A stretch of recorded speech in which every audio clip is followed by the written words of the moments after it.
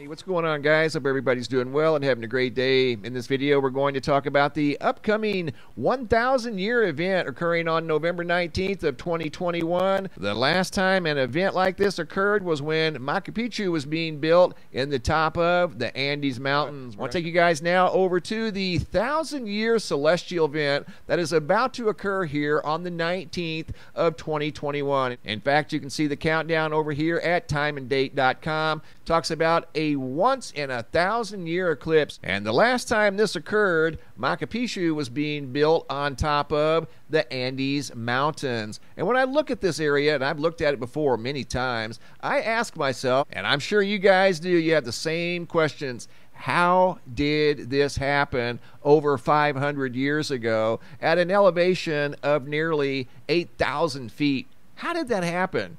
I mean, this is a humongous fortress up here built on the peak of a mountain. I mean, the people that did this had to have resources. You know what I mean? They had to have food, water, clothing, shelter. And then how did they get the resources up there to construct this huge fortress?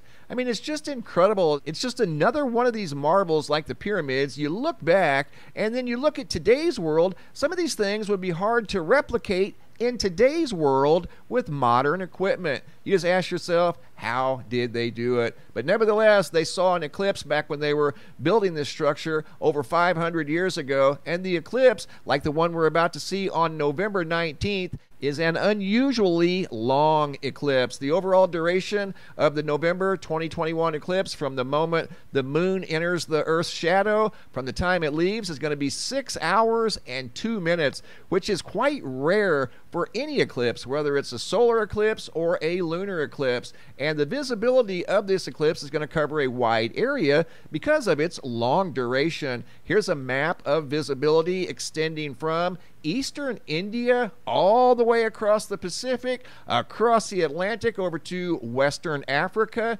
and western Europe, and of course everywhere in between. And once again, this is going to occur late on the 18th or on the 19th. It just depends on your time zone. I'm going to be up trying to check it out, and that is, of course, if weather is permitting. If it's not cloudy in your area, you'll be able to see what they saw when they were building Machu Picchu, the big fortress on top of the Andes Mountains. And once again, don't forget to check out the rare eclipse coming up on the 19th, a 1-in-a-thousand-year event.